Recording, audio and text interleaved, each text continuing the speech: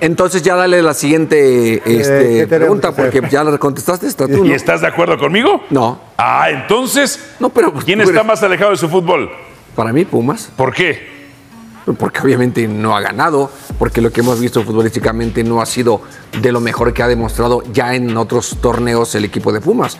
Y sobre todo también, pues con los refuerzos que ha tenido, no ha encontrado un funcionamiento que nos pueda dar un poquito de idea de que este Pumas puede estar entre los primeros 8. Paco, ¿difieres o concuerdas con Jared? No, concuerdo. Pumas está más alejado. Sí, claro, el techo de Pumas es más alto. Ah, caray. No hemos visto la mejor versión de Pumas todavía. Yo creo que Pumas puede llegar, si logra revertir la situación, y qué mejor ahora contra América, si logra hacerlo, vamos a ver una muy buena versión de Pumas. Tiene un buen plantel, tiene un buen equipo, tiene buenos jugadores.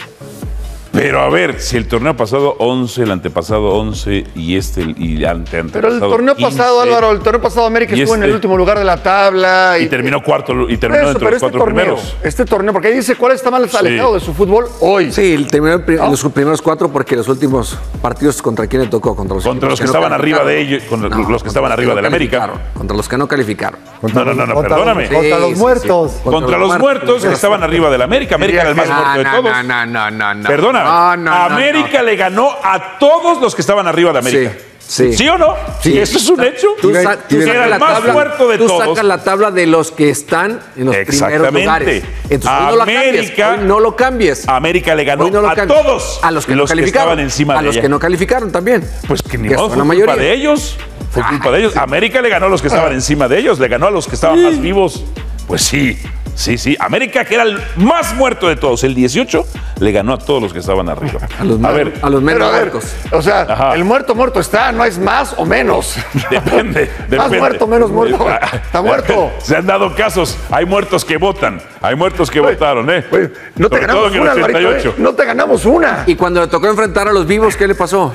Sobre todo en el 88 y 2006. Cuando le tocó enfrentar a los vivos, también les ganó, salvo al Pachuca, que ya no pudo ganarle. Tuvo 10 partidos sin conocer la derrota. Perdóname. Ya, la que sigue, ya, hombre. A ver. No, me falta Chelis. ¿Cómo te estacionas, cabrón? Me falta Chelis. ¿Quién estaba más alejado de su fútbol? El América. Ah, ya ves cómo entonces sí difieres de los compañeros. Quiere que lo sigas invitando a tu programa, por eso. El problema contigo, Jared. No, te voy a decir por qué. Porque tiene mayor calidad los jugadores. Sí. Y porque esa calidad puesta en un campo de juego está lejísimo. Tan lejos. Es más, y Pumas es su realidad. Escúchame. ¡Ser hermanos! Es más sencillo lo que juega Pumas. Es más sencillo lo que juega, pero la América es que lleva mucho tiempo sin poder explotar toda esa calidad que tiene. Mucho tiempo, grites, llores y patales. Álvaro, nada más una pregunta. Sí. Ya que lo mencionaste, ¿quién paga cuando se van a comer? ¿Chelis o tú? ¿Quién paga? Las últimas dos, Chelis. Las últimas dos. Las últimas dos, Chelis. La última con Jared.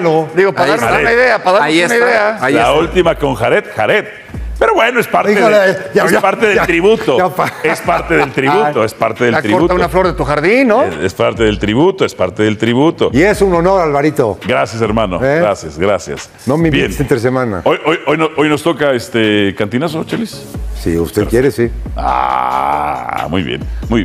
¿Cuáles refuerzos han quedado más a deber? Híjole, tengo como 40 renglones del Toto Salvi y Dani Alves, en fin.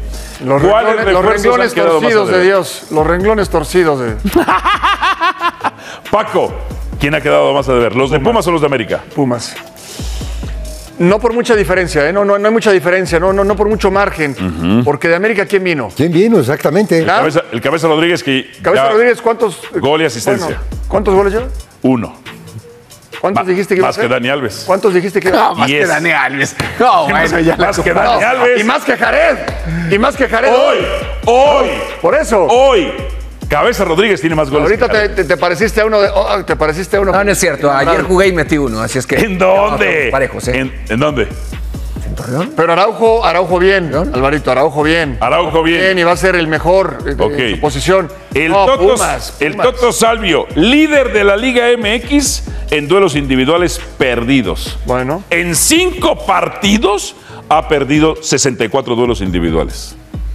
Dani Alves, una asistencia que no debió contar porque era saque de portería, pero Chivander le dio tiro de esquina. Perdóname, hermano, por ser preciso, argumentado y siempre estar preparado. Discúlpame, Jared. A ver, ¿quieres opinar tú qué refuerzos han quedado más a deber, los de América o los de Pumas? ¿A quién está preguntando? ¿A mí? A ti, Jared. No, para mí creo que los de Pumas. Ah, porque obviamente son más los que llegaron. Y en definitiva, si el equipo no ha ganado, pues obviamente es porque el equipo no ha funcionado. Del Prete, ¿alguien sabe dónde está Del Prete? ¿Alguien sabe dónde está el Prete? Entrenando, ahorita ya terminó, seguramente. Saliendo de cantera. Ah, ¿de cantera o de cantina? De cantera. De cantera.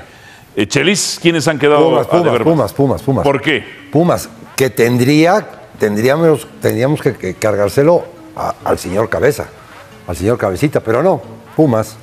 ¿Por qué? Porque no se han adaptado, porque no la han encontrado, porque es muy difícil jugar con 10. O sea, y esos entonces juegas refuerzos... con 10, Ajá.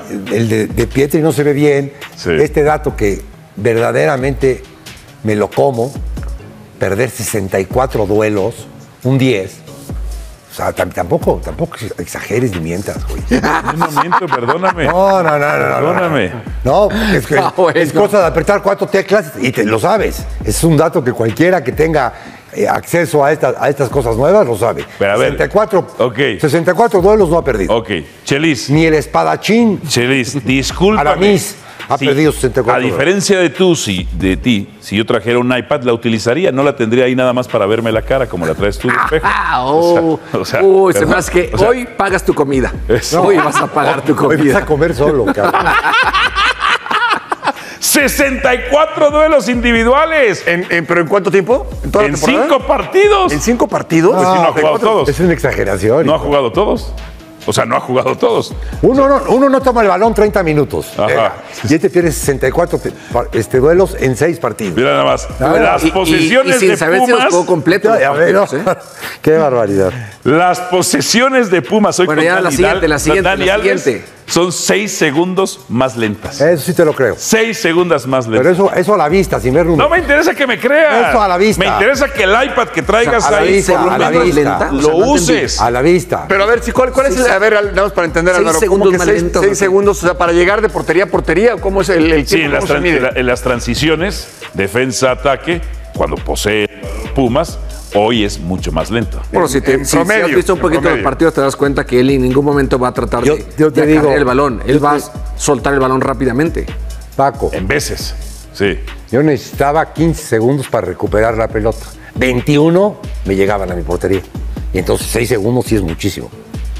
Sí, 6 segundos. O sea, si hablaste el mismo idioma que yo. Imagínate que hablé ruso y me entendiste el ruso. Sí, claro, bien, por supuesto. bien. Pasó al Dolsta. Tovarich. Que parece, ok. Siguiente. A ver, next one. Permítame porque tengo que arreglar el logo aquí. Nada más lo arreglo.